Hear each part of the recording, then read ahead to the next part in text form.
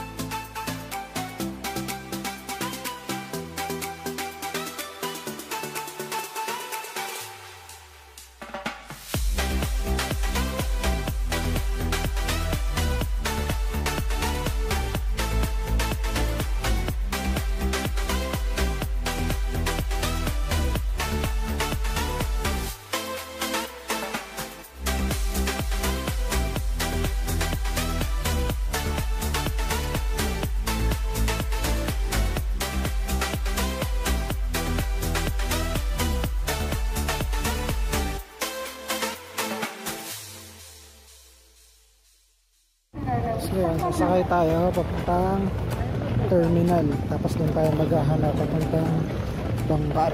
So taxi muna tayo. Ako na pa sa atin.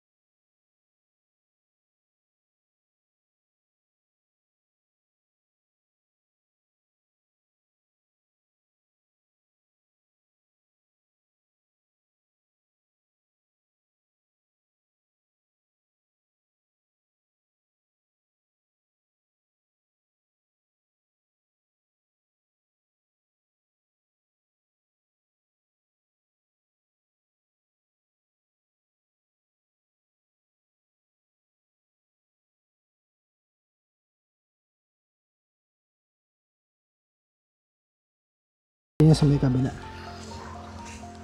Yeah. So white sand siya. Medyo hindi siya pino eh. Para may mga coral. para makita nyo. Ayan. Ayan, ito yung tsura nya. So walang ganong turista ngayon. Ayan. Apat yata yung pupuntahan natin ngayon. Ayan. So ito yung itsura nya. Diba? Ganda.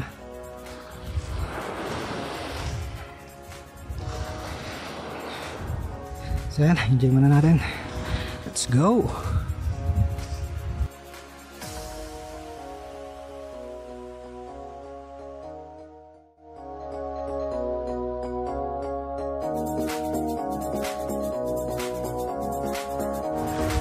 So ito yung ating next island. Ang tawag dito is sandbar. Sandbar. So yan, ang sandbar niya is ayan. Ayan. Ayan yung sandbar niya. Ayan.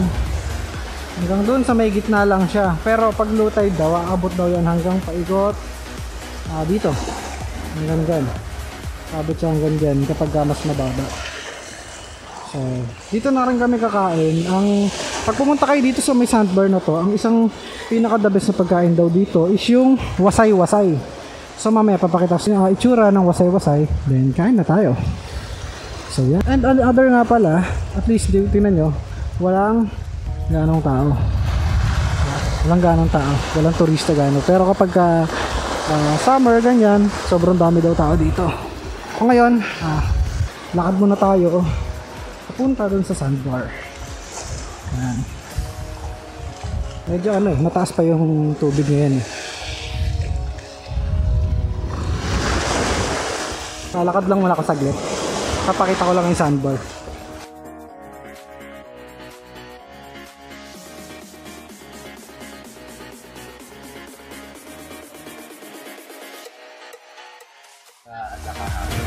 So ito yung wasay-wasay.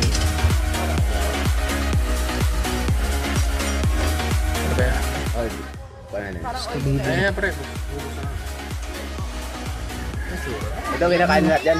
Kinakain lahat yan. Oo, kinakain lahat yan. Alright. Pero masarap din.